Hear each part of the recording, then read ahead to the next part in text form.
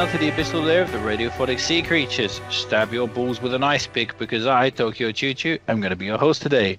And with me are two guys who stab their balls with toothpicks and then serve them up at swanky parties as cocktail snacks. It's Human Metal and Brack. How are you guys? How are you, Human Metal? It's called a delicacy in Germany. Yeah, sure. Oh, you might Only in have the very top class restaurants you can get it. You might have very delicate balls, but that's not my business, Brack. Human Metal.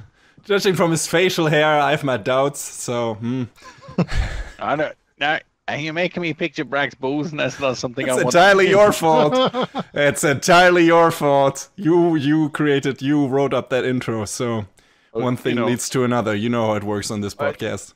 I always get the feeling that the inside of a testicle looks a little bit like a scallop. So take that what you will. Probably have to ask a doctor, urologist, or whoever is responsible for that. I'm fine, actually. Everything. My heart, my balls, my back. I think everything is fine. So, yeah.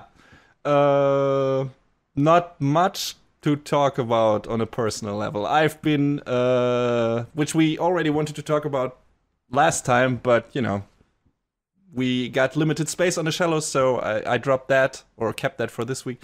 I want to talk about The Boys, which is a show on Amazon Prime, which is by Garth Ennis, the guy behind, or based on a comic by Garth Ennis, the guy behind Preacher. We have talked about that show before, I think. Yeah, and also a very good Punisher run. And this show is about basically a bunch of superheroes, corporate superheroes, basically where superheroes have been turned into corporate commodity, and who are all assholes. And Choo Choo is suffocating on, or something, burning. Yes, this is fantastic. He's dying. He's dying. He's dying. He's skipped by a superhero. His eyes are really red. Who turned into His a fucking crisp. up. Yeah. Choo Choo, are you alright? Ah, damn, that's a spicy Jim. Oh. God. What is this called when you can hear, when you can watch a video or listen to a soundbite on YouTube and it's a very intense noise that you can immediately relate to, HDMR or something? I forgot what it's called. Should have done that. So. Good. Anyway, so The Boys is about a bunch of superheroes who are employed by this giant-ass company and images everything, and they're that company is called Amazon, something like that. I don't remember. Right? Yeah, probably. It's funny. It's weird that this is on Amazon. Brack is right, but you know it works, and it's very self-aware and makes a lot of fun of the genre. Very mean-spirited, so you have to deal with that. But it's got a cool cast. Carl Urban is one of the main guys, and he's fun as always. But the rest of the cast is great too. Elizabeth Shue as the company head. Yeah, great stuff all around. Her relationship with their Superman, quote unquote, yes. Yeah, it was like, he's not the biggest douche, but he's just like a psychopath, right? Yeah, right. Fantastically portrayed by that actor. I forgot his name. Sorry. But Ethan Starr, who I like from Banshee. He's really good in that as well. And but yeah, their relationship is really freaky. Like, really fucked up. Yeah. Really disturbing. And like this show in general is pretty very disturbing. Freudian. Right? The show in general is pretty disturbing in a lot of ways. Not also very funny. Thank God. Like I've tried to read the comic. Okay. And it's definitely Garth Ennis' worst to me for what I've read. I really didn't like it. It was way too cynical, way more cynical than this is. Okay. Like, and it's like, just and this is like, already very cynical. Like, but it's having fun with it. Like, there are a lot of scenes in there that are actually really funny. There's, fucked up beyond belief, but incredibly funny. If you have a fucked up sense of humor, which I think all of us do. So yeah, it's an incredibly entertaining show. Great production values. It looks really good, and the story went some expensive. Yeah, sure. It really does. And the story went some places that I didn't expect, and really put a nice spin on the whole, satirizing the genre stuff and everything. And yeah, from beginning to end, I really liked it. Took some twists and turns here, and the characters are all fun all the way through, every one of them, pretty much. And I like that they spend pretty much equal time, kinda, on the heroes and the actual boys who are the people who actually trying to kill the heroes, or uncover the conspiracy behind the whole how the heroes were actually came into being and everything, and what the company is doing with them. And yeah, it's cool stuff, and I'm really looking forward to season 2. Breck, what's your overall impression on the show? I thought it was pretty funny. I really liked the story. It feels like a page turner, even though it's like a series. But it feels like every episode is like, yes, I want to see more. Yeah. I want to see what happens next. It's very very pulpy in that way, where it's and it's like it knows pulpy. What you want to see, and it knows also like to give it to your base desires of just showing like crazy violent stuff every once in a while. It feels very focused. It feels very grindhouse at times. So yeah, good. Very grindhouse, yes. Yeah. And I like that it parodies like corporate culture as well. Yeah. And I like the way that the superheroes are definitely more like celebrities here, where it's like they have like a very much a public persona like a celebrity has, but then behind the scenes they're very very fucked up and and spoiled and little whiny bitches every once in a while. Oh yeah. And also, they actually have like a Me Too type storyline in there, which is pretty well handled, much better than in the comic. Yes, I'm not surprised.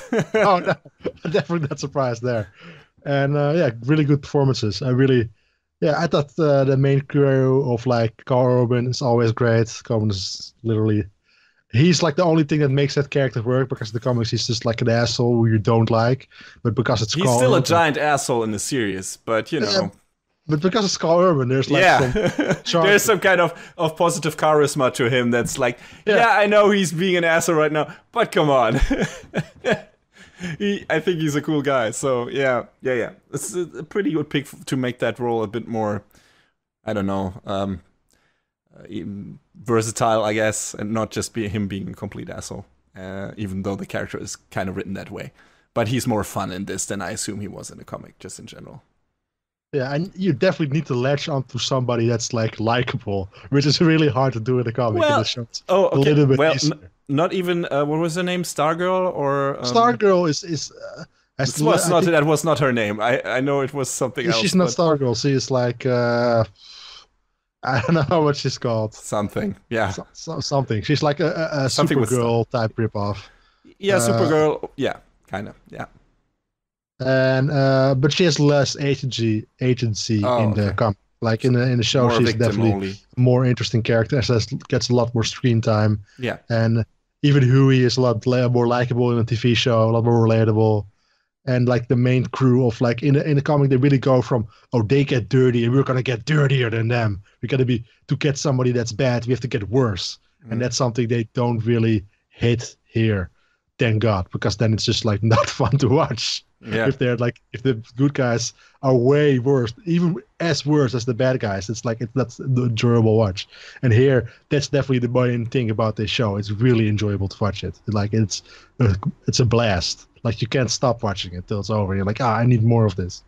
I mean, that's I mean, that's kind of what a lot of adaptations. I'm picking two here, but putting. With a lot of these super cynical comic books, or with some of these super cynical comic books, they ease up a bit on that when they adapt that to a movie or a series format. The other one that comes to mind is Kick-Ass, which I think though it went bad there. Like they made the wrong choice, because Kick-Ass like turns some of its plot points completely on its head and tries to frame some things as good that the comics framed as super fucked up.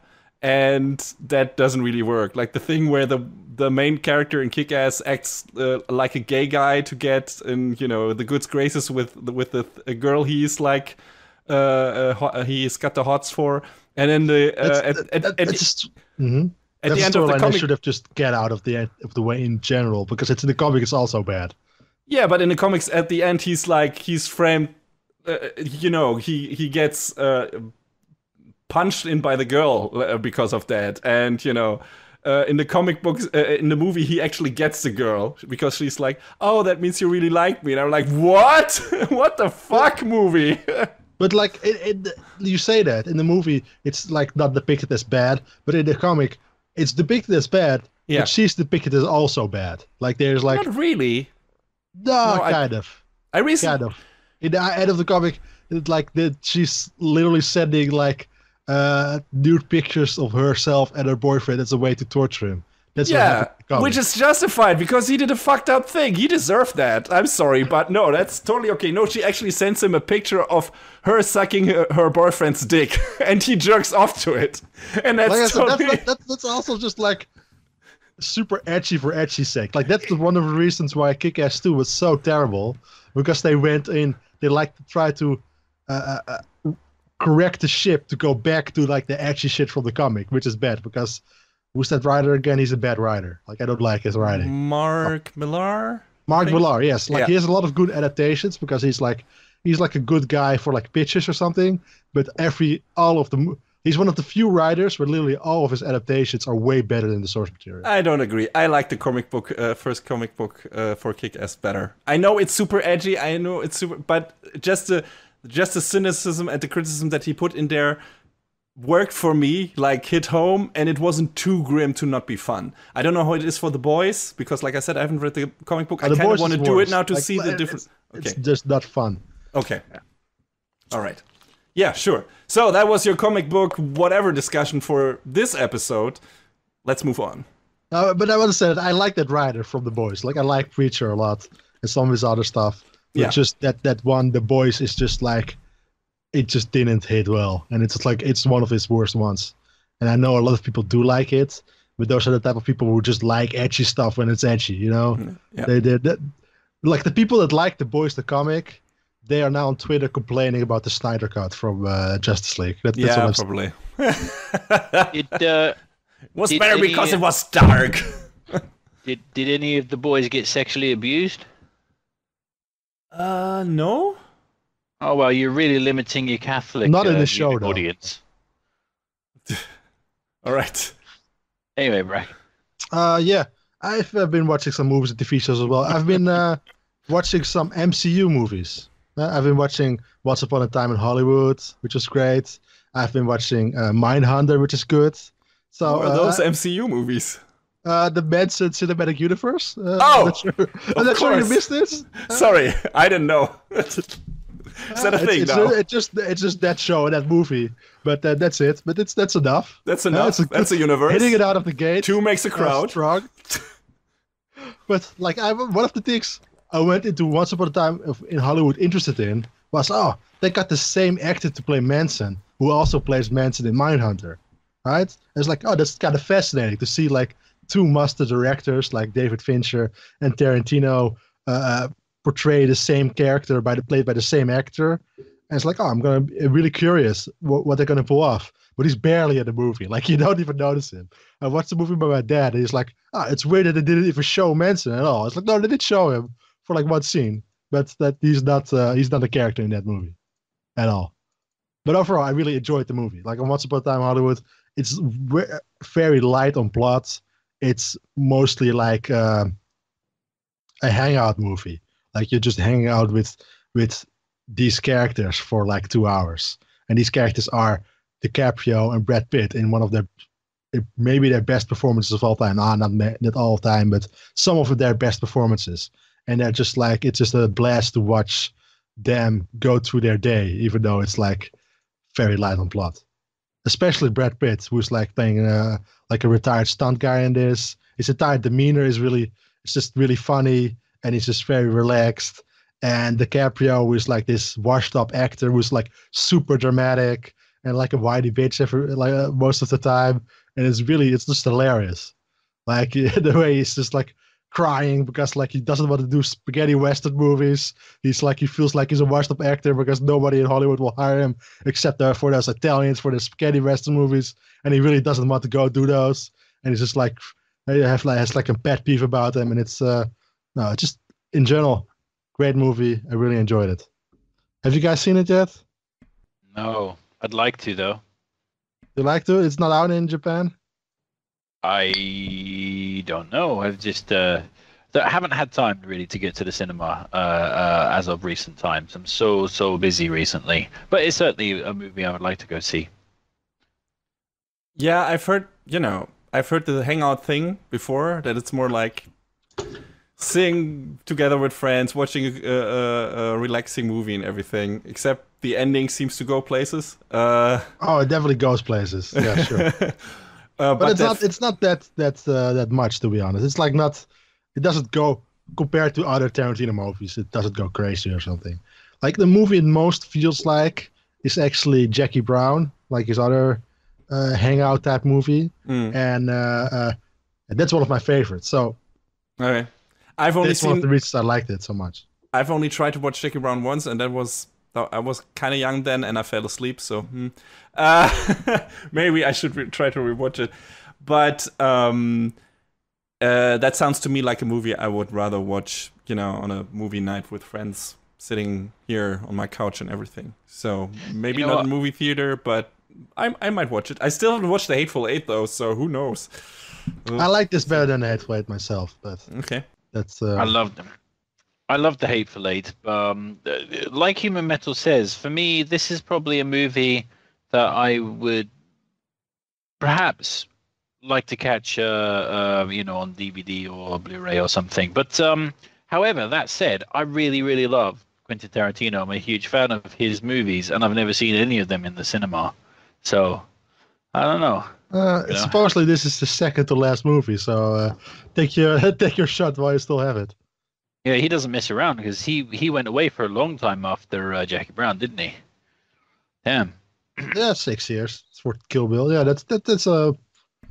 Yeah, but supposedly he says to himself that he's like, I only got one more movie that I want to make. But directors in general say that all the time. Yeah. Like Steven Soderbergh has like retired 5 times, and in between, like when he says he retired, and he already has like a new movie out. You know what I mean? It's insane. So you never know about these directors. Hayao Miyazaki has said that so many times already. So yeah, it's like more like he's saying he's retiring. That's like an announcement that he's gonna make another movie. Yeah, retirement, just maybe a longer vacation and then coming back. Yeah, as soon as someone insists that he wouldn't have done another good movie anyway, and you're like, oh, I'll show you, and then stuff like that. But while Manson isn't like a big part of Once Upon a Time in Hollywood, he is a pretty big part in the last season of Mindhunter, which not really a big part. He's like one episode, but in that episode he actually has the major spotlight for that episode, and it's fascinating. Like that's a lot more real life, a lot closer to what he would be in real life, and it's actually very interesting to watch. And you actually can see how some drugged up hippies would find his crazy speech and everything appealing. Like you can almost see it. You can actually see one of the main characters who's kind of fascinated by him, who's actually kind of falling under his spell for like a few seconds, but only for a few seconds. Afterwards, he's like really realizes how full of shit he is. He was a good talker, apparently. Yeah. But like most of it is crazy shit.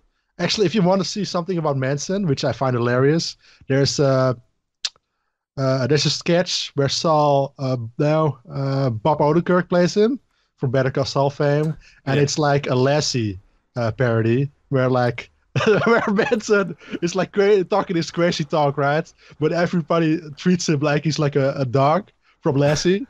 So it's like he's talking his crazy shit about like I can't even repeat it because it's so crazy. But then he's like, "What is that, Manson? Timmy fell down the well." It's like it's a hilarious sketch. Like you should watch that. Like that's my from Mr. Show or maybe or the Ben Stiller Show. I'm not sure, but it's probably my favorite depiction of Manson in any form of media because it's just like it kind of shows what he really was, which is like a crazy person. Like the stuff he says sounds deep almost until you think about it for more than 1 second, where it's like, oh no, this is just total nonsense. It makes no sense. But his depiction in Mindhunter is fascinating. But I think what was more interesting is that afterwards the character also interviews one of the Manson family who actually did the murders, which you can actually talk more about like their state of mind during that time and well like how they actually saw people that they murdered, like they didn't even see them as people. They were so messed up and on drugs and just they're just so fucked up that they like that they really didn't know what was happening almost. And that's like a way scarier sequence in my opinion, and a way better sequence.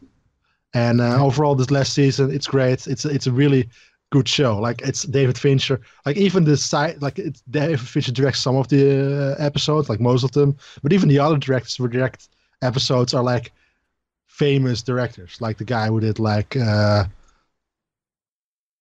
shit, I don't remember. But a famous director. Like there are the other like sometimes you have like directors who are like mostly like they direct TV.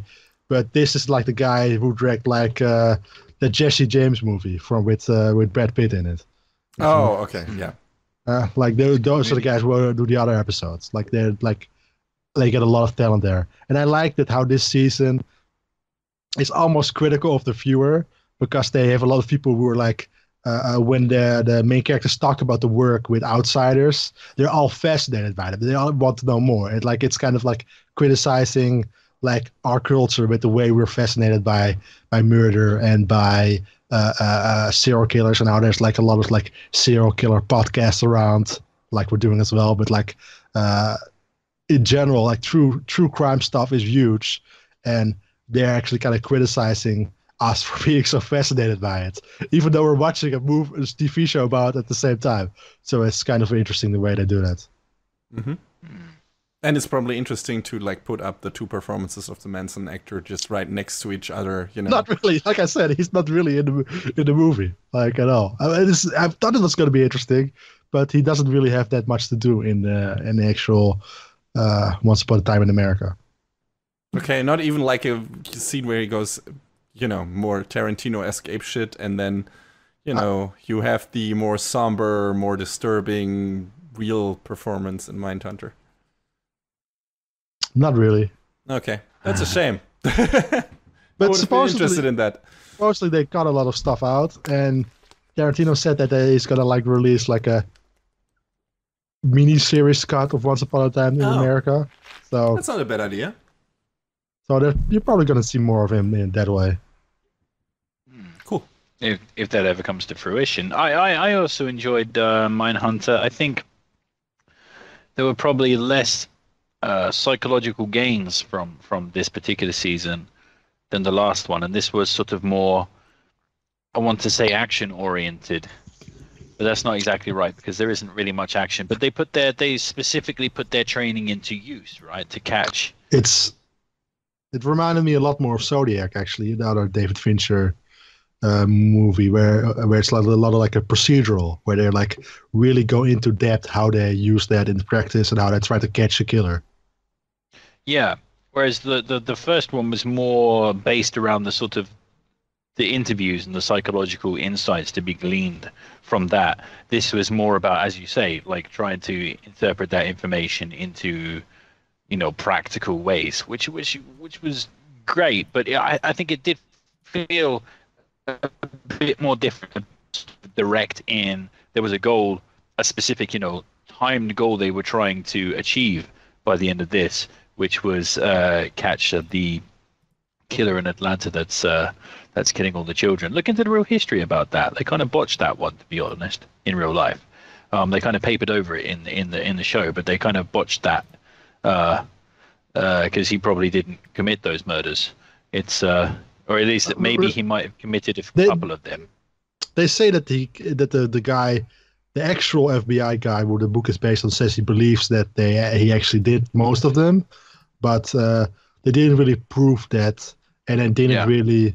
What they also point to in the show is that they never convicted him of those murders. They convicted him of different murders, and in the press and stuff, they made it seem like now it's too bad, like we convicted the killer, but they never convicted him of those specific child murders.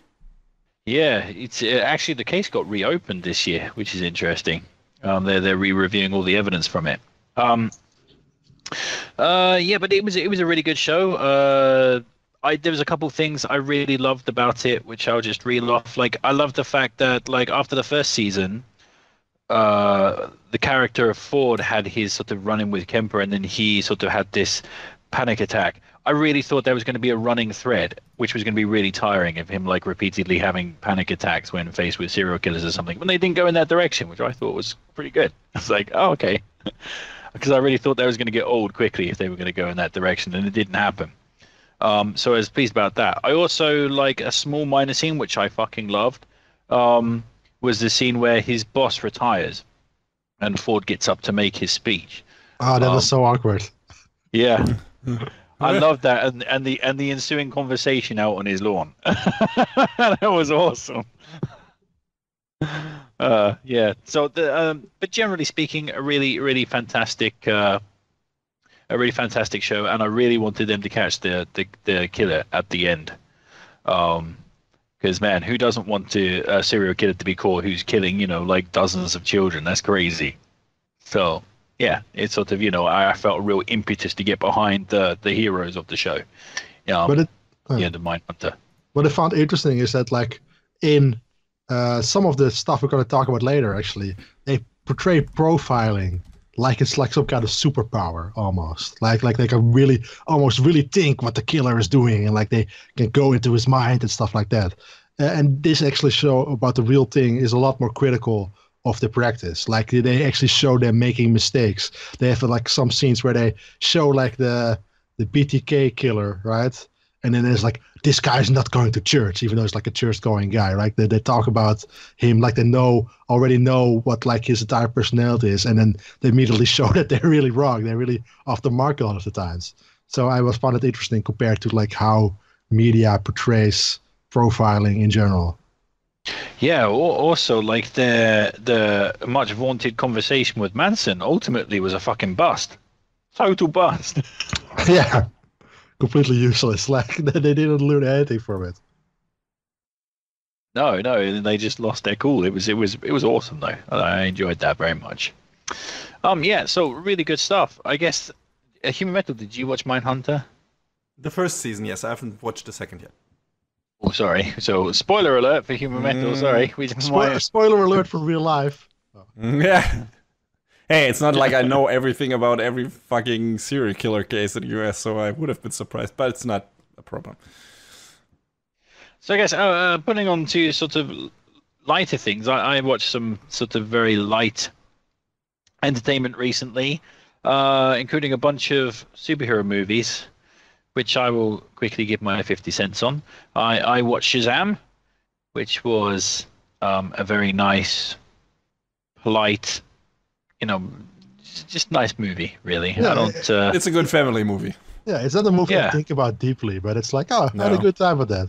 It's like, it was a fun, lighthearted movie where it's like, I think a lot of superhero movies go for all, they want to catch everybody. Everybody needs to enjoy this. And I think this movie is definitely more aimed at kids. Like sometimes a comic book movie should be. The one problem I had with, I loved the finale, just to say that. I thought the payoff for that was really great. I thought that there was an inconsistency between the kid and what's the guy? Zachary Levi playing a kid as Shazam, like trying to play that kid, because that kid behaved completely differently from him as Shazam, who's supposed to be the same kid.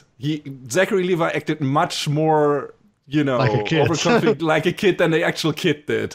That was because, like, has a kind of tragic backstory and is more moody and a bit more emo. And Zachary Levi is like the super hyper crazy dude who very clownish and slapsticky, and like that's not how that kid acted at all. It's not the same person. Okay, but aside from that, it was a fun movie.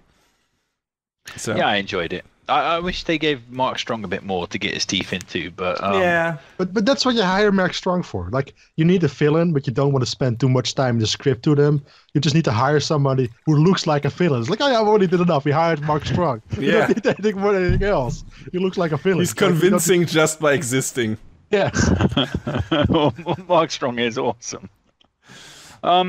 So that was fun. A much more satisfying film for me though was Aquaman, which I also watched. To be honest, that caught me by surprise because I really didn't expect anything from Aquaman, having suffered through the Justice League, and Batman versus Superman. So I wasn't really expecting anything from that, but actually was really pleasantly surprised and really enjoyed the kind of science fiction world that they made in that. It's very rare to see filmmakers go all out for the grandstanding old style kind of SF world. I mean, it may be excluding perhaps the Marvel films, but like All they out even is went. definitely what I would describe this movie. They definitely went all out. They went crazy Yeah. with this movie.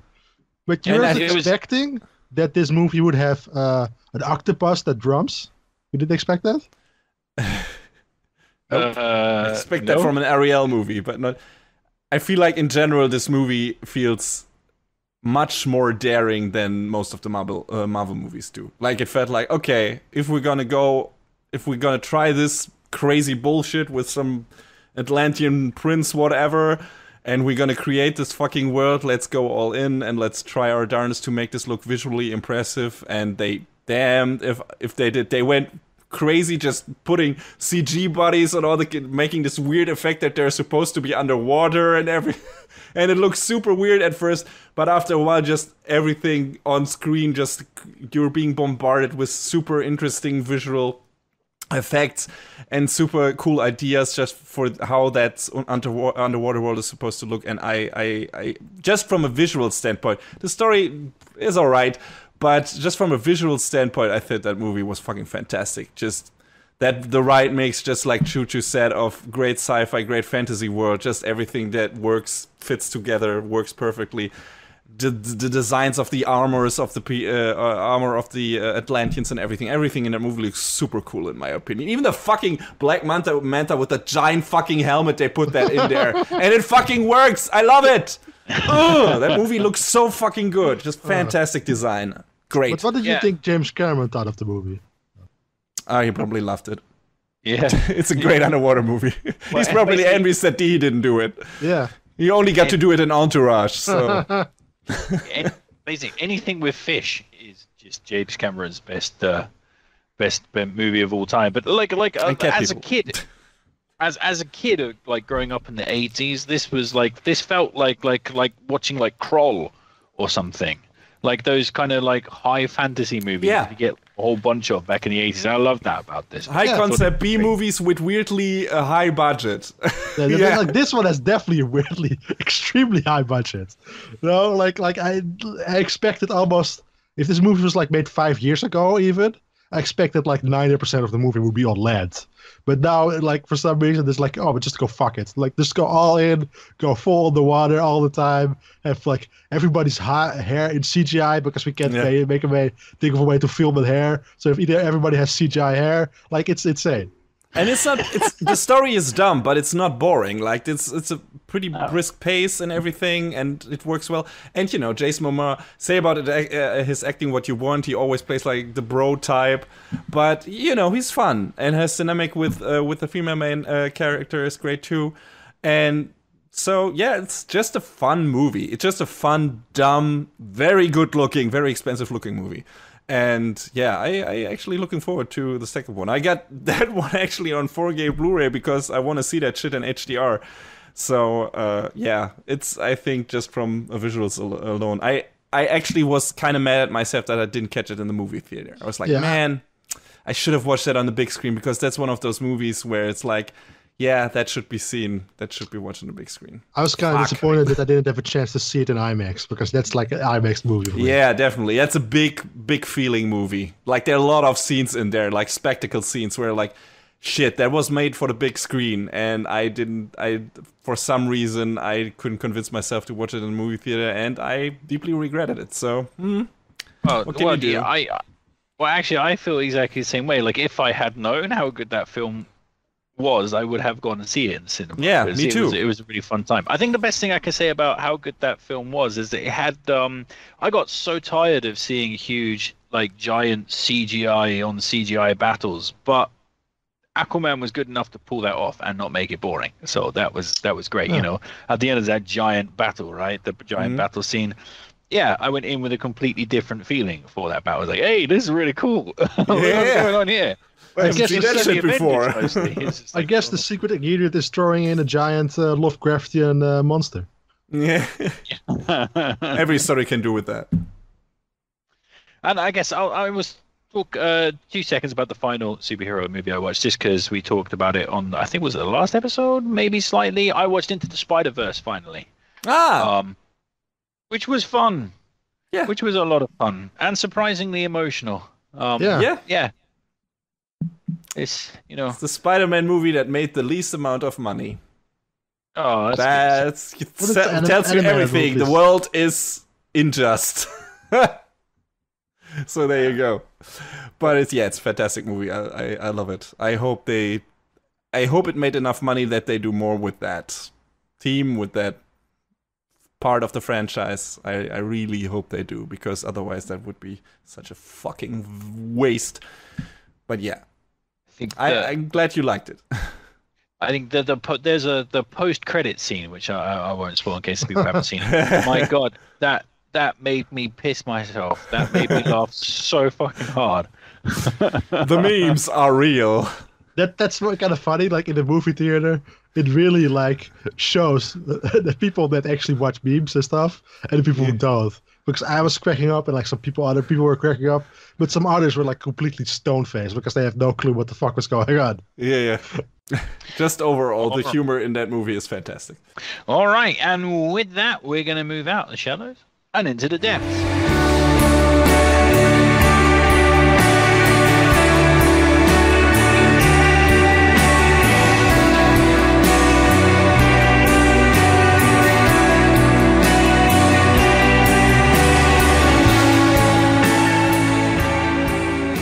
Welcome down to the depths. So today on the depths, we're going to be talking about murder. Mostly how to murder human metal. No, we're not going to be talking about that. How's that different from every other episode? Yeah, doesn't seem that hard. I think part always one, cut it out, but don't talk about it on a podcast. Leave no trail like that. So that's already fucked up. You're there. breaking your own rules, yeah. Well, the thing is, if we explicitly talk and joke a lot about murdering human metal, like maybe tying a belt around him and like, hiding in plain sight. I get it. Exactly. You know what I mean? I don't think that works at all. It's just Probably leaving not. fingerprints all over the murder scene, and then you eliminate yourself by. They just say no killer would leave this many fingerprints. Yeah. No Also, killer would be this bad as killing people. So I got very strong spiritual powers, so if you guys kill me, I will haunt you. You don't want a tall German guy haunting you. And when I'm dead, I'm I probably don't want any naked. German guy haunting me. I'm probably naked when I'm dead. I'll haunt you. I would, well, maybe, but I would just tune you out, just like when you're talking about Mega Man. Just I'll talk about Mega Man the entire time. Every tune you day. And you won't be able to tune me out because I'm in your head. Right. No chance. No mute button on a ghost. Anyway, Murder. Back to the original thought. Yes, murder. We are going to be talking about serial killers in particular, or serial killer media. I think in this particular show, I think we've all chosen movies. So basically, serial killer movies is going to be a topic of the day. So we've each chosen 2 pieces of serial killer media to dig into. So let's get our shovels out and dig away, and then throw human metals, naked dead corpse in there. Why would be naked? I don't know. German people. Why did Because you you're mention him involved. naked, Choo-choo? Because he said he'd be naked if he's a ghost. As a ghost! Not before that. God damn it. Oh, I don't know. The Germans are nudists, aren't you? Fucking. by the way, you That's can't even East haunt me. Germany. I Because live if in West Germany. If you're dead, you Get it have to put right. glasses on, so you can't see much. Oh, I'm sorry. Put up the wall because all the naked people live on one side. Yeah. All the smart too. Anyway, Yeah. human metal, you're up first. I'm sorry. It just cracks me up. Anyway, so my first pick of serial killer media is From Hell, which is a movie that features Johnny Depp before he got really popular again, I'd say. And that is based on a comic book by Alan Moore, the guy behind Watchmen, which I haven't read. I mean, I've read The Watchmen, comic? but not. I've read From Hell, the comic. So I don't know how close the adaptation is to the actual source material. I've heard Alan Moore complain about the adaptation in that they changed the main character, Johnny Depp's character. What's his name in the movie? I think Eladine or something. Eberline. Frederick Eberline. Hey, great. A non-shitty character with my first name. I love it. So. Yeah, he apparently is more sympathetic, less gruff in the movie. More on drugs though than in the comic book. Absinthe, I mean, they had to film sniffler. around Johnny Depp, so it makes sense. Yeah, I guess. Well, Johnny Depp beat his wife, didn't he? So, well, sympathetic is a strong word. But, yeah, whatever. Let's not talk about domestic abuse. Let's talk about serial killers. So this story is about Jack the Ripper, or a version of the Jack the Ripper story, because in this movie, Jack the Ripper is more a cooked up myth to cover up an illegitimate royal baby. I think that's how it works, because, you know, Prince Albert Victor or something, Duke of something, had an illegitimate child with a prostitute, I think, and to cover that up, the people in power send out this doctor who just performs ritualistic murder on prostitutes to make it look like a serial killing. And Johnny Depp's character is the guy from the police who investigates the whole shit and tries to uncover the truth. So, of course, it's fantasy fiction, right? Probably.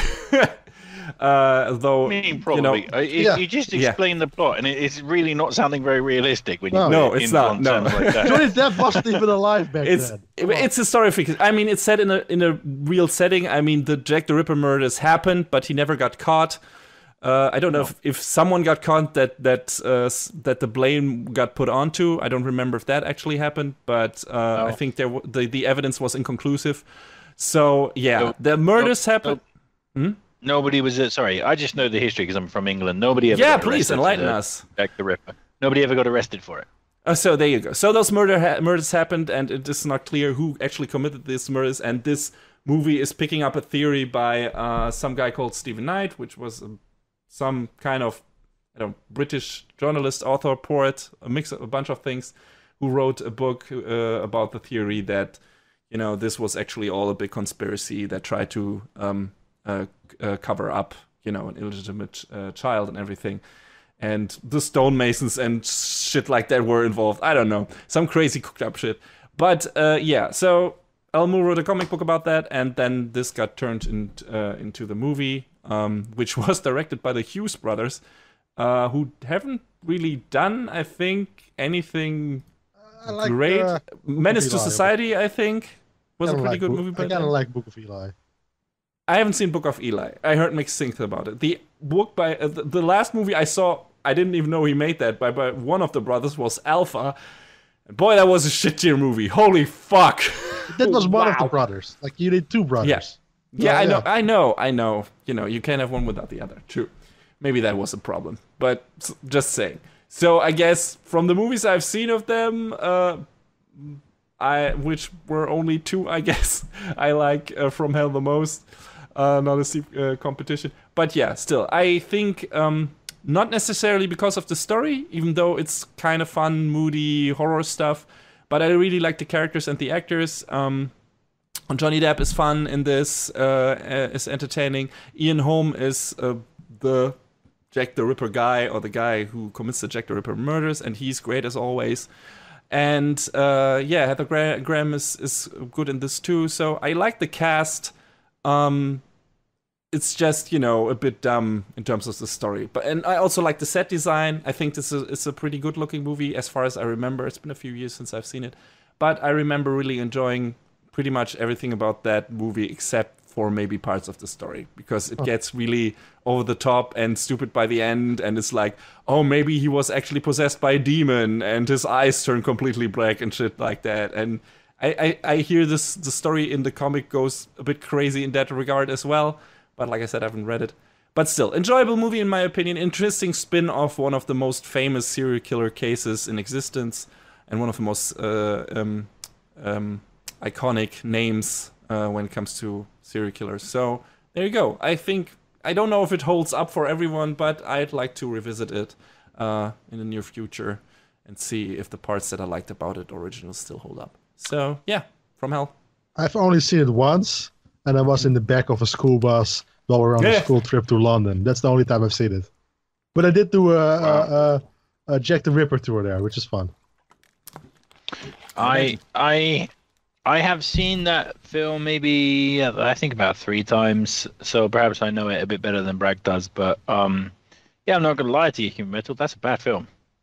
It's just Probably. Not good. Still, So like I you're said, the things that I liked about it are not necessarily the things that you would, put into the folder where it's like, yeah, that's because that's why it's a good movie. So it's more the production side of things than the actual story. So there you go. I think because I'm from the country, like maybe it's perhaps its set design or world design was like it felt sort of weirdly inauthentic, and his plot line was like really hocus. Like, so I think as a person from the country, who's more familiar with it, I was just sort of rolling my eyes at that film for the majority of it.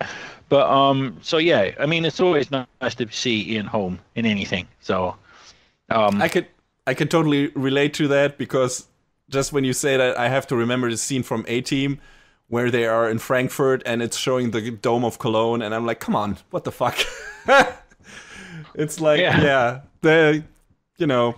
it's people from other countries who try to make, movies that are set in other countries. It not always works out. So maybe that's the same for From Hell, but I don't know, because I'm not, from London. So also not from that time period. My favorite scene of any Jack the Ripper in any film ever is the one from Shanghai Nights, which is brilliant, hilarious. I don't remember that scene. I liked Shanghai Nights though. Yeah, Shanghai. Do you remember the Chinese girl's getting all angry because she just had a fight with brother and her boyfriend or whatever, and she's fuming on this bridge, and then Jack the Ripper comes up to, "It's a nice night, isn't it?" And then he tries to get her, and she kicks the shit out of him and kicks him into the Great. No, I don't remember that, but now I want to rewatch Shanghai Noon and Shanghai Nights. I love those movies. So, Brack, what's first up on your serial killer list? Human Metal? No, he's on the first victim list. That's for sure. Confused me there for a second. The first movie on my list is The Talented Mr. Ripley. I'm not sure if you guys seen that movie, but it's ages. It's a great movie. I really love that movie. But it's it's filmed from the point of view of the killer. He's picking this Blu-ray up. He's showing the Blu-ray to us on this camera. He's pointing at it. He's proud. He's smiling. He's laughing. He's so happy we're talking about that. This is Mr. Ripley right now. Yeah. But the movie is actually about a con man who is like trying to con this couple out of money or something. He's trying to worm his way into their lives. Wait, no? Yeah, he is trying to worm his way into their lives. Like he gets paid by the father to bring the son home, who's like this rich kid who's living his life in Italy, who's just like trying to be like living a life of luxury. And our main character, played by Matt Damon, is really like fascinated by that life. He really wants that high society type of lifestyle. And for most of the movie, you're actually kind of on his side. Like he's kind of a creepo a little bit, but you're like, oh, I can understand. Like, I don't really feel bad about a guy who's like conning like rich people, But then he really takes a turn when he murders one of the people, and then you can see how far he's willing to go to get that lifestyle, to keep that lifestyle, and including murdering people. And he does so multiple times throughout the movie. I don't think he's like. Technically, he's not like what we see from serial killers in movies, where he's not like enjoying the killing. He's not doing it for the killing, but he's doing it to get. It's like a tool for him to get further ahead in life. No, Chuchu is saying no. He's not talking, but he's like making really weird facial expressions. Well, I think you misunderstood the plot there, Bracker, slightly. So the first guy he murders. It's an act of passion. Because he lost it's an act of passion, yes. Because it's a love, it's a crime of passion, right, and a crime of anger. Then the other people he kills through necessity, not really so much to get ahead in life, but to stop himself getting caught. They are sort of a thing of self-defense. One guy he kills because he's basically makes him, The last and guy is another definitely not guy, out of self-defense. That's to be honest. but it is because It is if to keep his like to not get caught, or at least to. exactly that's what I But mean. It's it's definitely self-preservation. not self-defense. No, it's not self-defense as in like someone's attacking him, but it's self-preservation. Sorry. Like, so he doesn't murder.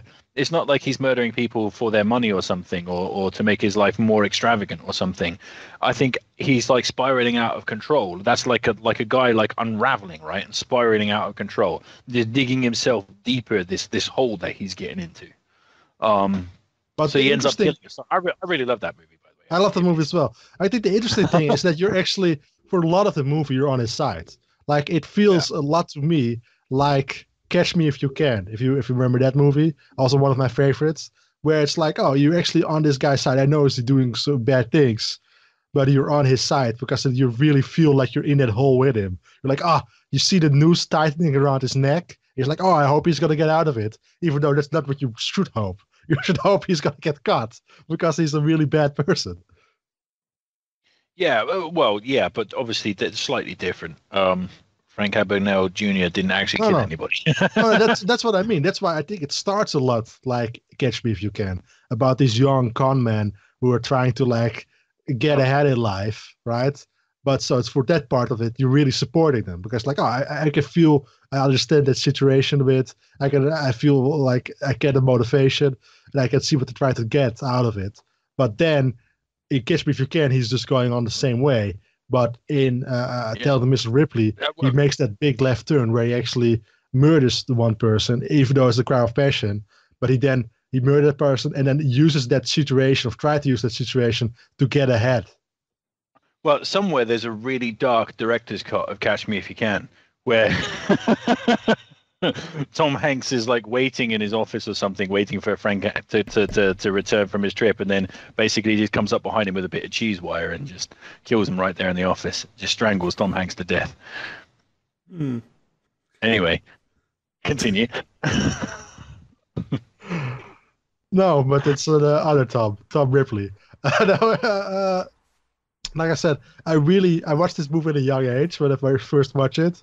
Maybe that I was a little bit too young to watch it, but I was immediately like fascinated uh, by the movie, by like this character who is like you really kind of really support him watching him while watching him for the first time because he's the main character, and like in the movie, almost always like you're attached to the main character, but like it's really like a cat and mouse type of game, and you really kind of want him to get out of the situation. Like you kind of support him getting away with it, even though it's such a bad thing. He's like such a like kind of charismatic character a lot. So it's weird to see a movie like this where you're supporting a person who's so bad. He's so evil. Well, he's not. That's the well. I think I think he is definitely a sociopath. Oh yeah, well, I think like there's a switch though, because the first person he kills like is out of passion, right? Because you like, and you can kind of understand that. I mean, that guy wasn't a very nice person anyway, and treated Tom, quite badly. And then you have the next guy he kills, who was a douchebag, a straight up douchebag. So you just don't like him. So okay, that's he kills him. That's really bad, but it's like it's not the worst thing. But then he goes off the rails, and through like the final parts of the film he's walking on dangerous ground. Especially the best scene in the movie is also the most terrifying and the most sociopathic one, where he realizes he's going to have to kill. Spoiler alert, by the way, for talented Mr. Ripley. He realizes he's going to have to kill Gwyneth Paltrow, right? And so he's got his razor and he's walking towards her in his dressing gown, telling her like how much he loves her. Meanwhile, he's got the razor in his pocket, and like the blood, because he's cut his finger, the blood is like seeping, and Gwyneth Paltrow knows he's gonna kill her. I thought the last But person he kills was Jack no, Davenport. yeah, no, he doesn't kill Gwyneth Paltrow. He's going to. He's in the process of doing it when Jack Davenport knocks on the door and basically saves Gwyneth Paltrow from him. Like that's the best scene in the film. That's really, really intense. He's walking towards her saying, really slowly saying, I love you, put that in your pocket and save it for a rainy day. Meanwhile, he's like hanging onto the razor, which has cut his finger, and like blood's like seeping all over his white dressing gown. It's awesome and scary. And just like that's the moment I think it turns. He's just like, this guy's a fucking psychopath. Like But I think he's a straight up maniac. the moment he definitely became like a monster was with when he kills Jack Davenport's character, who is like his lover at that point, and who's almost like he knows he's lying, right? But the way the character plays it, like it make it seem like he's trying to like look past the fact that he's lying, right? He's talking about him, how much he loves him, and how much the things he likes about him. And then you hear that audio playing while you're in the next scene where Matt Damon is alone in his room, and you still hear him talking and hear him like strangling him. And it's a really like emotional, tense, scary sequence where he truly becomes like a monster. Well, the thing is, during that scene, he accepts that he's going to become a monster. He was saying, I'm never going to be free of this, and this is my punishment. He literally says that as he murders him. So like murdering, he has to sort of murder the guy he loves, basically, and who loves him. He's like shot at happiness and redemption is through that guy, and then through the course of his own actions, he has to murder the guy he loves, and that's kind of his like his punishment for doing what he's done in that film. And that's also the moment, like you say, he really becomes a monster, but he like accepts that about himself as well, which is like awful. It's really depressing and awesome. No, it's a great movie. I love it. They also made lots of sequels, but without Matt Damon, which I haven't seen yet. And I'm always fascinated about it. Like, I know there's based on multiple books, and I look on Wikipedia what the plots are of those other books. And it's completely bonkers and ridiculous. It's like, okay, maybe I should just stick to this one movie and not watch or read anything else. I've seen Ripley's Game with John Malkovich. It wasn't good. I'm just saying, it just wasn't a good film. Yeah. I know there's like one with Barry Pepper as Tom Ripley, and I just don't want to see that. That sounds bad. Is that the guy who played the Flash? No. It's the guy from Saving Private Ryan and stuff.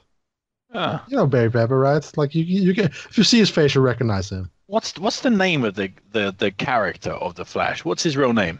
Barry Allen. Barry Allen. Okay, I'm just hearing Barry Pepper, and I'm just seeing the Flash. Completely the same. Same things. Yes. But no, I heard that movie is terrible, and the books also sound kind of ridiculous after the first one. My parents read all the books, but I don't know if they liked the other ones as much as they did the first one.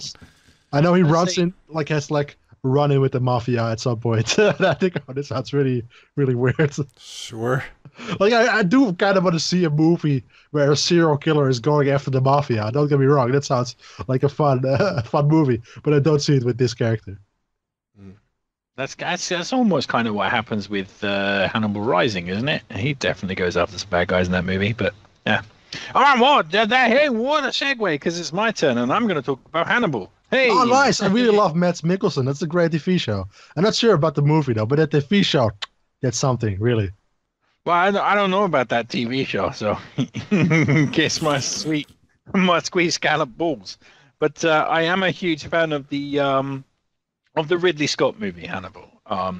More so, actually, than either Silence of the Lambs or Red Dragon. What? That sounds just bonkers to me. Yeah, exactly. That sounds like a wrong opinion. I know it sounds like a wrong opinion. I know, I can understand people that like the TV show better than the movie. I can understand it. I don't agree with it, but I can understand it. But Hannibal, really? Yeah, Hannibal is awesome. Like, I don't know. So that there are a few reasons I love Hannibal. Firstly, it's directed by Ridley Scott, and it's beautiful. And there are many fantastic, memorable scenes in that film. Guts in or guts out? Would you permit? Are you confused? Would you permit me to decide? Like, it's brilliant serial killer stuff. Plus, it's Ridley Scott directing like a really sort of like high class film. Do you know what I mean? I can't really explain what I'm trying High to say. society, you mean? Or Yeah, exactly. Like high society. He's got Rome, right? And the kind of upper class aristocracy style of thing going on there, and it's all that classical music and sweeping vistas of beautiful places, and like I don't know, man, that really, really gets me, and I really, really love it. And I love the main story of the way that Hannibal is in love with Juliet Moore's character, you know, who's obviously taken over from Jodie Foster from Silence of the Lambs. Like, I really love that love story, and it's really convincingly made.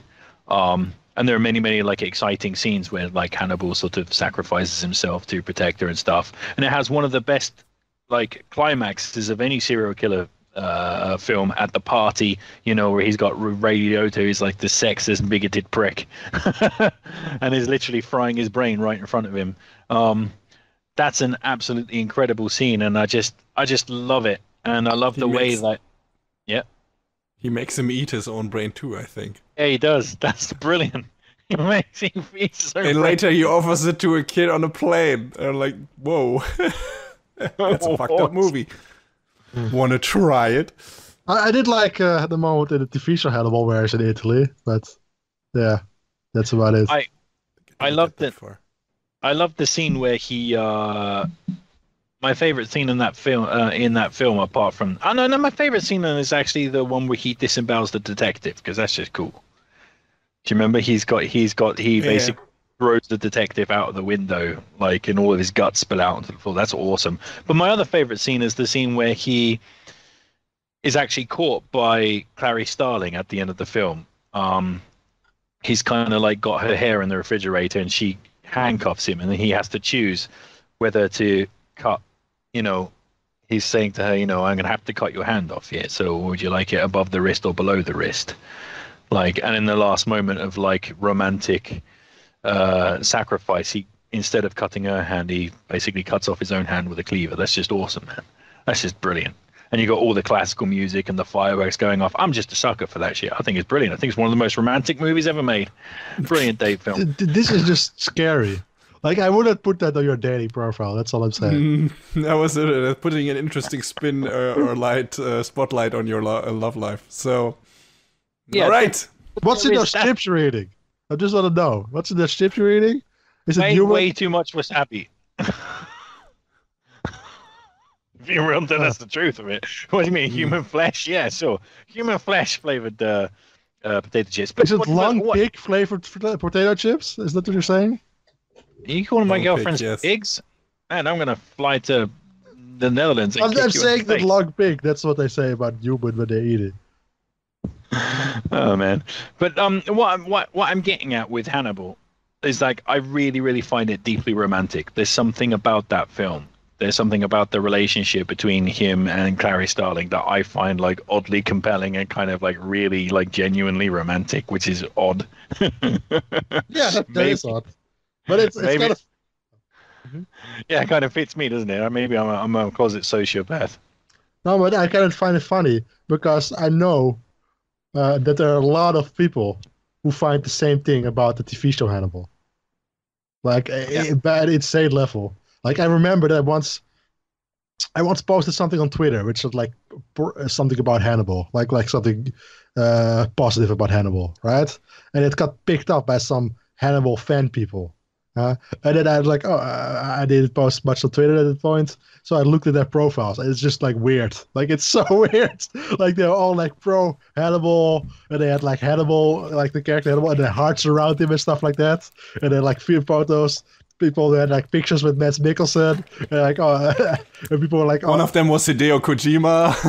Yeah, almost maybe. But it's like they're into the romance in Hannibal, like between Will Graham and Hannibal. They're really into it, and it's like, oh yes, I hope they're gonna be happy together at the end, stuff like that. It's like, oh, this is really weird. I love that show. I've not watched the movies, but it's kind of like curious. Like, people were really, really hoping this good old serial killer will find some love at the end. Like, oh, that's good.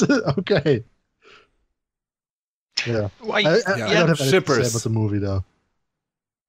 Really? None of you got any love for the Hannibal movie? I wouldn't say not any love. I would still consider it to be the weakest of the three Hannibal Lecter movies. You're out of your fucking mind. There is Silence of the Lambs. All right, perhaps. It's definitely better than Hannibal Rising though. Yeah, it's definitely better than that. But it's I wouldn't even count that because he's not in that. I mean, Anthony Hopkins isn't. No fucking way that Hannibal is less good than Red Dragon. No way. Sorry, I liked Red Dragon more. I thought Ralph Fiennes was a compelling Tooth Fairy impersonation version of that, and Anthony Hopkins is still in it, and what's his face? Edward Norton is cool in it too as Will Graham. I like the cast of that, and I like the story, the way they adapted that story. So Ray Fiennes was awesome for sure. Yes. See, I think actually Red Dragon gets hurt more by the fact that Hannibal, the TV show, adapts that storyline as well, and it does it so much better. So that's one of the reasons I still need why to watch I think that part of the TV show. I don't really care about Red Dragon even less. But in general, my favorite version of the Hannibal character, outside of Silence of the Lambs, is definitely in the TV show. And I would definitely watch the TV show over any of those movies. Things we have established today. Brack is a big fan of Hannibal, the TV show. It's literally one of my favorite shows. And I actually was going to pick that until I saw, you picked Hannibal. I don't have to pick Hannibal anymore, but it was the movie. Otherwise, I pick the TV show. It's definitely. Well, I would say the TV show is definitely visually more interesting, compelling than the movie, than any of the movies. Fuck off! Yeah, damn, that show looks amazing. And I think the way it depicts, their depiction of serial killers is super high art, misunderstood artist in a way. It's really, really interesting to see. And some of the murder scenes are so fucked up, but still look so fucking interesting. And it's so disturbing how good looking they make the food that Hannibal makes in that fucking show, and it's human flesh, and it looks so fucking delicious, and you're like, fuck! Like I said, that's not good. He definitely don't do that. It definitely makes the Hannibal from Silence of the Lambs look like a McDonald's line chef in comparison to his a high chef art.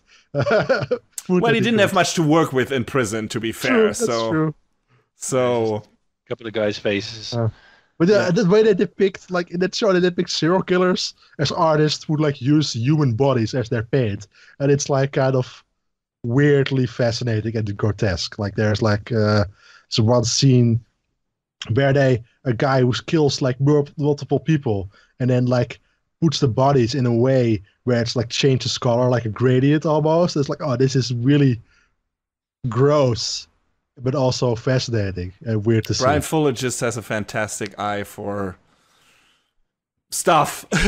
This looks super cool, and the first season of American Gods looked super cool, which he was also responsible for. And even Star Trek Discovery, just in terms of looking, I don't like the story of that series that much, but I think it's the most visually impressive Star Trek thing I've ever seen. So there you go. That guy just knows how to do his visuals, or I don't know, get the people who are responsible for that, because all the shows that he's involved in as a director and writer look fucking fantastic. So there you go. So, are you saying that Ridley Scott doesn't have got eyes for good visuals? I never said. I would never say that. I just say I would still say that that the TV show looks better. I'm sorry. I love. If there's anything about Ridley Scott movies I consistently love, it's the visuals and the production values and everything. And I think those are great in the movies, in Silence of the Lambs, in Hannibal, and in Red Dragon. Still think the TV show looks more interesting. Sorry. All right. Fair enough. In my opinion, it's one of the visually most impressive pieces of media. Literally Hannibal. It's insane the way that looks. So yeah, I agree with that as well. I agree. Well, I've never seen Hannibal the TV show, but you should. Yes, I'm thinking I should probably check that out. If although they don't have it on Netflix over here, which sucks. So The DVDs yeah, shouldn't be that expensive anymore. well, I think I can rent them from the video shop, perhaps. But I have to check that out. I am interested to watch Hannibal. I do like Mads Mikkelsen, so, and I love the character of Hannibal. He's awesome. He's great. All right, so yeah, Human Metal. What is next on your list? Next, back to Ridley basics. Scott rules. Ridley Scott rules. Sorry. Sure. Nobody disagreed with No, you. What? no. The only people who would disagree with you is the people who only movie they've seen from him would be Robin Hood. Like those people who only seen Robin Hood, they'd like, yeah, no, Ridley Scott kind of sucks. But if they saw other movies from him, they would disagree with that. Okay, Let's not open up that discussion again. Hang on. We need to open up that discussion because the count. No, we don't. No, we don't. We really don't. We had this discussion at least twice on this podcast, extensively. Okay. Robin Hood rules. Robin Hood rules. All right. So I'm gonna actually talk about two movies now, which are basically the same movie, because one is a remake of the other, and that's The Hitcher. The first one was made in 1986, starring now sadly deceased Rutger Hauer as The Hitcher, the serial killer in that movie, and the remake is from 2007 and stars Sean Bean as The Hitcher. And it's one of those rare cases, in my opinion, where I actually equally like both versions for one reason or another, Really? or for I've never different seen reasons. any of them, but Yeah, they're pretty great. It's a pretty basic story. It's about a guy named Jim. I think it's Jim in both stories, right? Who is delivering a car for a friend or something, drives it from Chicago to San Diego, and picks up a hitchhiker on the way. And that hitchhiker turns out to be a fucking serial killer who is like, I'm gonna fucking murder you. And then his name is John Ryder, by the way, great name.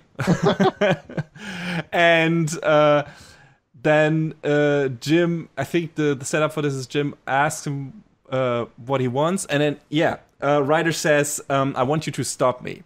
And that's the story. And actually, at first, Jim manages to do that. He manages to get him out of his car. But of course, that's when the game really starts, and John Ryder is following from that point on and murdering everyone on his way. And now Jim and his girlfriend are in real danger, and John Ryder's always on their heels. And yeah, the basic story is the same in both movies, both the original and the remake with Sean Bean. And there are a few twists here and there that change things up, and visuals are updated a bit and here and there. But yeah, they're both super cool, straightforward serial killer, action, horror, thriller movies, and I like them both. I think both main actors like Rutger Hauer and Sean Bean do a terrific job of portraying that character in a slightly different way. They're kind of similar, but each of them brings their own thing to the table. And I really enjoyed both those movies. I think they're great. The original, anyway, that's a classic in my opinion.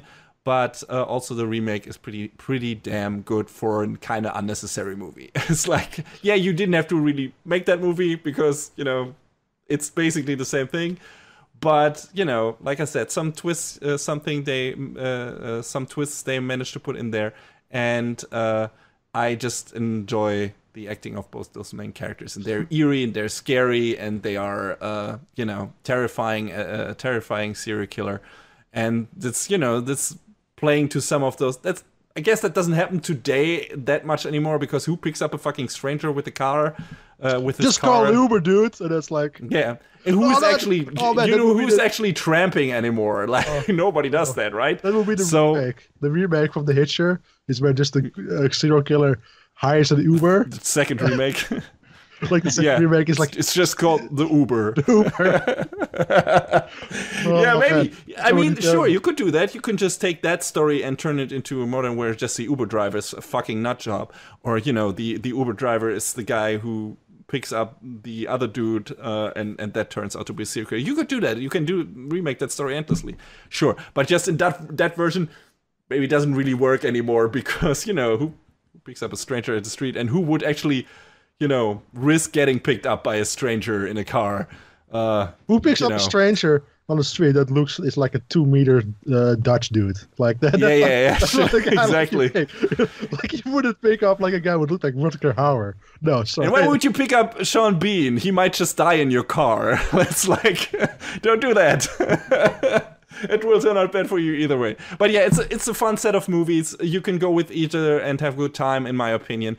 The original maybe still a bit stronger. I think Rutger Hauer's performance is maybe a bit more out there than Sean Bean's. Sean Bean's is a bit more straightforward. But both equally fun. I enjoyed both those versions, and I think you will have a good time if you check them out. Either one.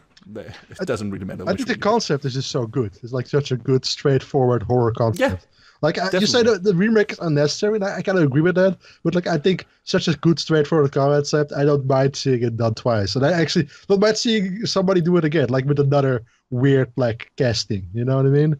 Yeah, and it's interesting to see, like, okay, what are the small differences they put in there, because they did, what are the acting choices that are made differently, and maybe you end up liking the remake more than the original. I can see that too, because like I said, they're similar enough, but there are also enough differences to make them stand, apart from each other and be like, yeah, okay, they're their own thing, so maybe someone likes the decisions made in the remake more than in the original. I don't know. Choo-choo, you're chomping at the bits. So yeah, spoiler alert. So I'm a huge fan of The Hitcher. I fucking love the original Hitcher movie. It's one of my favorite movies, actually. One of my favorite horror films. But like, actually, when Rutger Hauer died recently, I don't know. I always pronounce his name Rutger Hauer. I'm sure that's wrong. Yeah, that is wrong. He should. The Dutch guy says it's wrong. Yeah. You never say it wrong. They always say the English version. So it's in the English version it's Rutger Hauer. And in the Dutch version, it's Rutger Hauer. Rutger Hauer. Okay.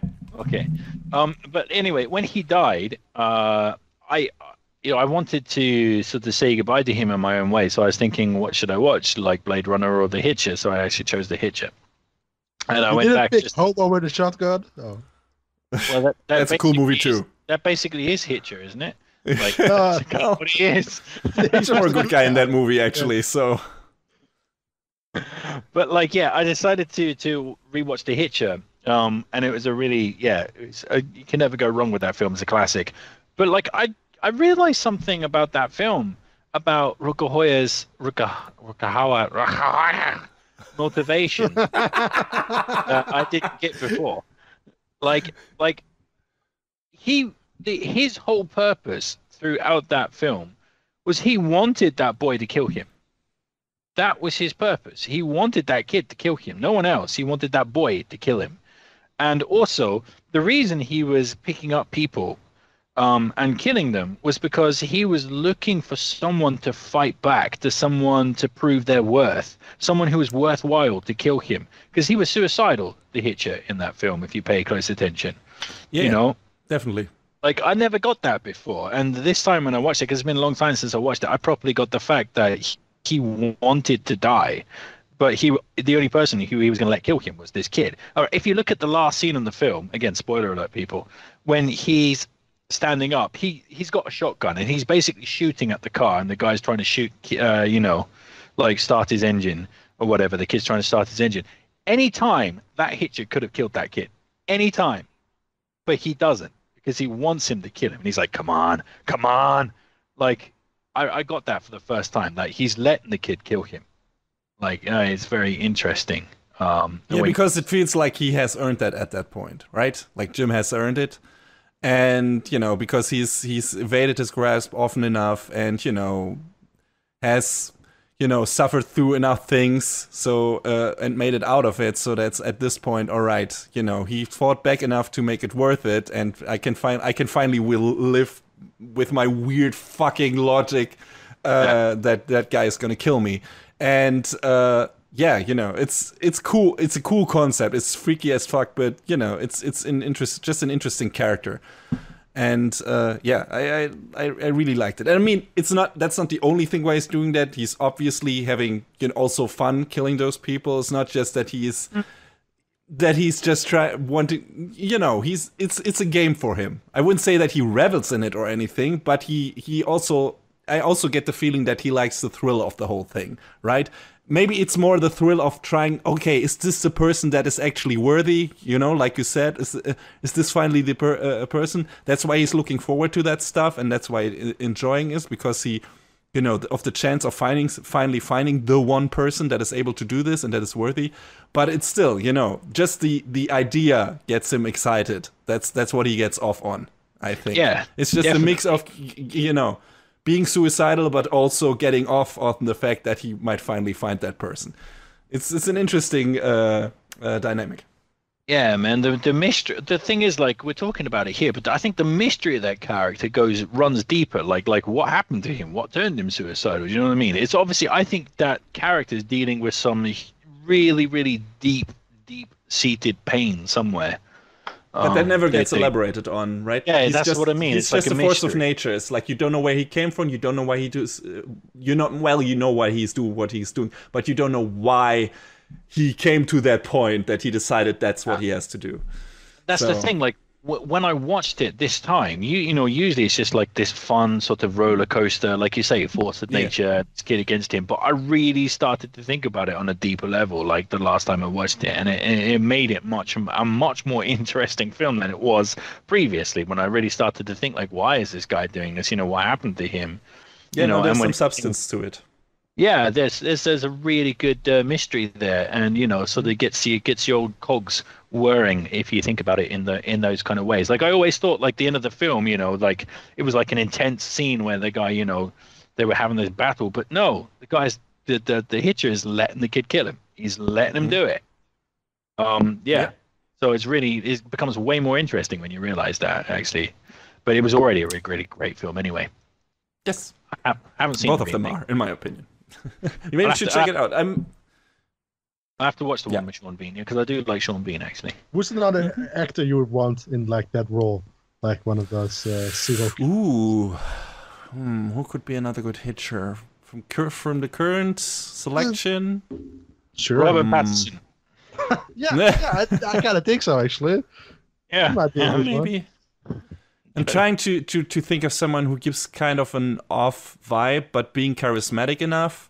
Oh, no, not Jared Leto. But also physically. That's all. Oh. I'd have to think about it a while. I don't want to make like a shotgun decision. I think Pattinson is actually a really good choice. Yeah, maybe, probably. I mean, I haven't seen him in. Of course, Jake Gyllenhaal. Really. Jake Gyllenhaal would be great, actually. He has to get in shape, though, again. Like, he can't be the Nightcrawler person. Because John Ryder is like, he is a physically imposing person in that movie. Like, he is dangerous just on a physical level. Woody Allen. I would watch it, though. Not my pick, but, you know, why not? First, I cut off his legs, and then I cut off his hands, and then you know I cut off his head. I'm gonna do the same to you. Then I married my daughter, and then well, that's his motivation right there. You can't get much more fucked up than marrying your daughter. Well, yeah, can't argue with that. Bragg. Yeah. The last movie on my list is the South Korean thriller from 2010 called I Saw the Devil. And I'm hoping any of you guys have seen it, because I'm guessing it's a no. I Saw the Devil is a thriller about, you follow this police officer whose wife gets killed by a serial killer. And then he goes on like his own investigation to capture him. And you think, oh, that's going to be the plot of the movie, right? I think, oh, this is going to be like a really intense thriller about this guy going after the serial killer that killed his wife.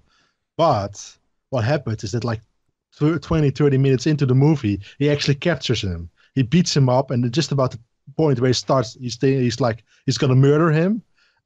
He beats him up some more and implants like a tracking chip into him.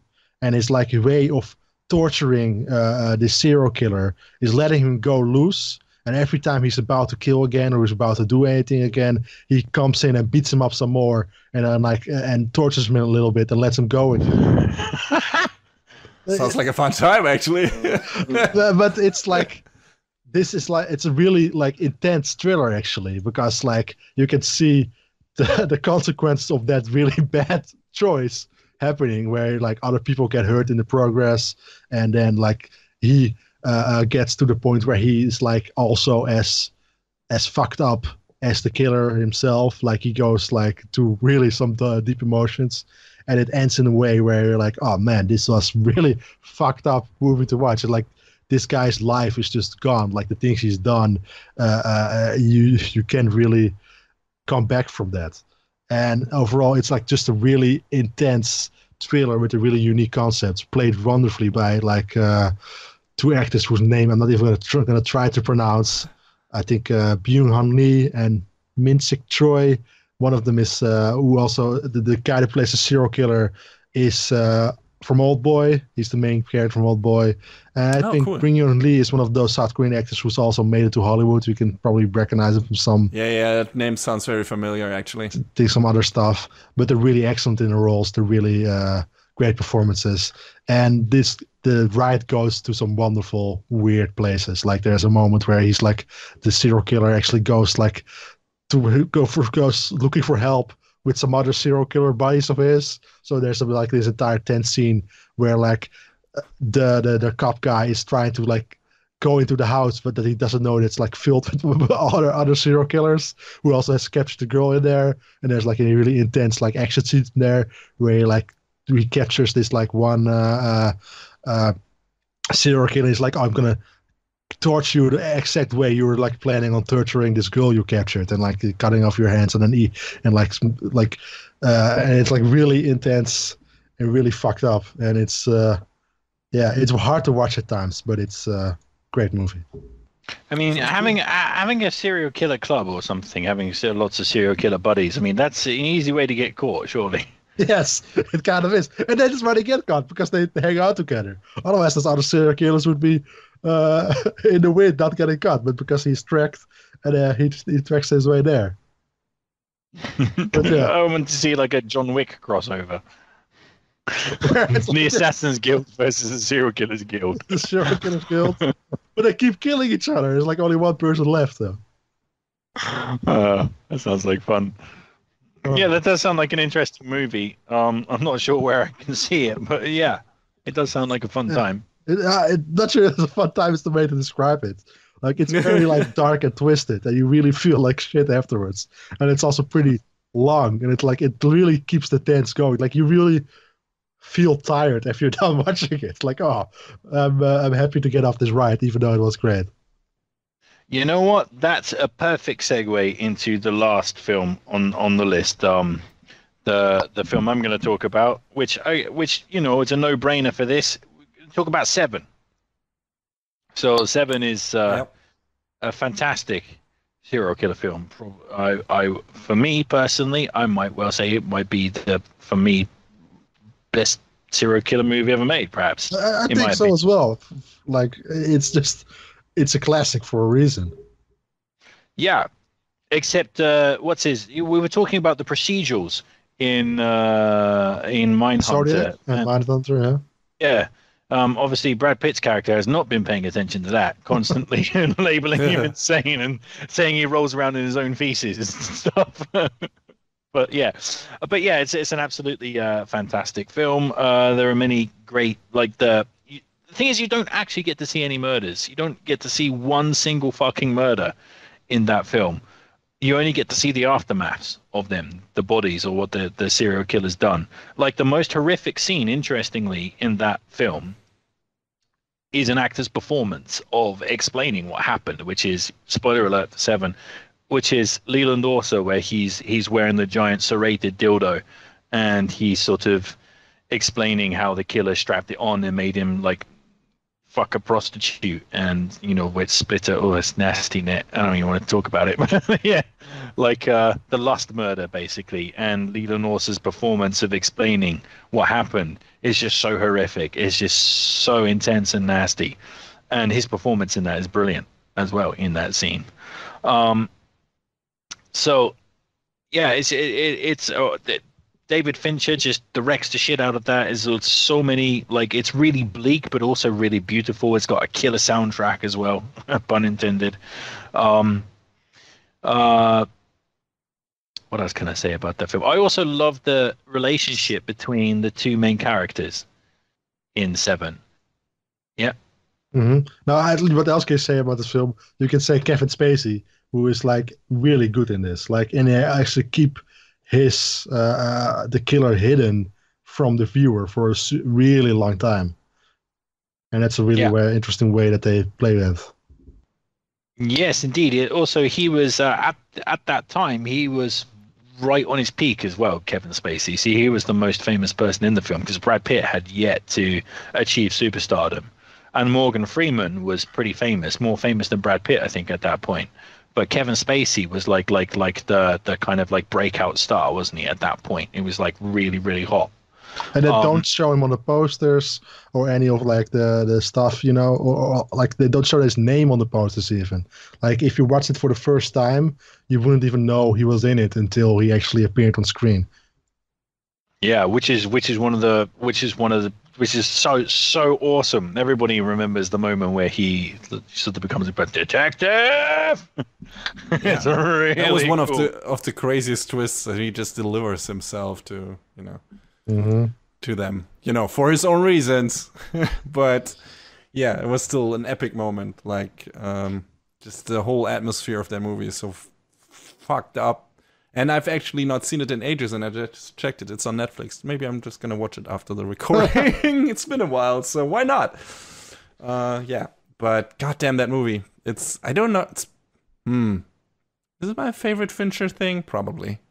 I'm not sure. How about you guys? Favorite, but like, Fincher's an excellent director, and like this, such no doubt, visual style as well. Like he's sometimes it's used as a negative, but you can see with Fincher that he comes from directing music videos, and he brings some of that like really intense energy and like visual information to his movies, and he does it really well in Seven. Yeah. Definitely. I was saying slightly before. I also really love the relationship between the two main characters, which is really interesting because in most sort of cop movies, right, they sort of start the movie and they don't like each other, and then as they progress, they kind of gain mutual respect for each other, and by the end, they're best friends, right, inseparable, whatever. I love the way that Seven plays against type there. And they never quite see eye to eye, those two characters. And there's a scene brilliantly in the bar where, you know, Morgan Freeman is trying to sort of cajole Brad Pitt into his opinion that the world is a really dark and disgusting place, and Brad Pitt just like ends up saying to him, I don't agree with you. No, I just, you know, you want me to agree with you, but I'm not going to say that because that's not what I think. And then basically just ends that scene, which is basically just walking off, sort of semi out of disgust for Morgan Freeman's worldview. I love the fact that they don't resolve their issues before the end of the film. It's like really refreshing.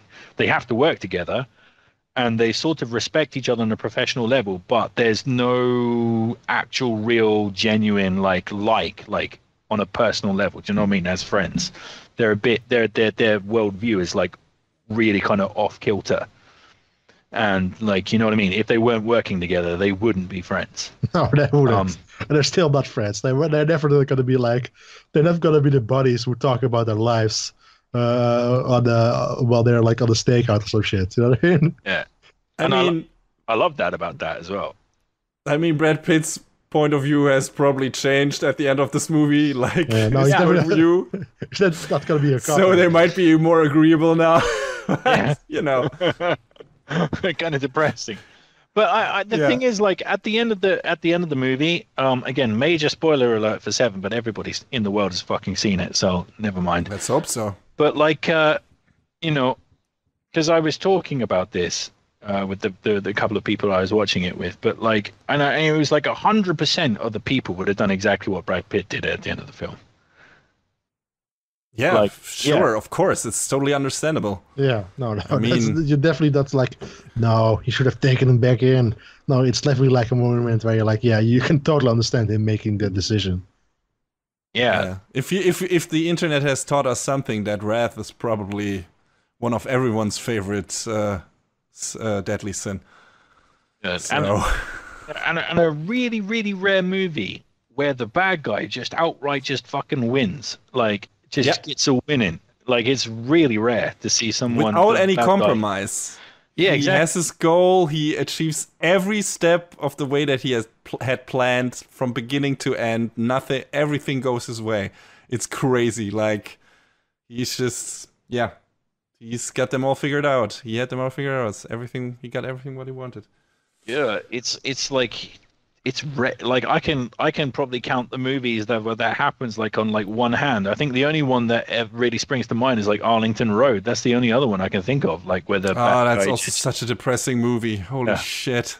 The bad guy just gets a straight up win in that film. I loved that. It was like that blew the mind of my stepdad because he saw that movie, he didn't know anything about it, and he's like, wait. They're getting away. Nobody knows that they are, and they're winning. And I'm like, yeah, that's the point. Yeah, that's the point. The movie's super depressing, and he's like, but that can't be happening. And I'm like, why? Not every movie has to have a happy ending. But yeah, it's fucking. Awesome. Oh my god, he was so distraught after watching that movie. It was amazing.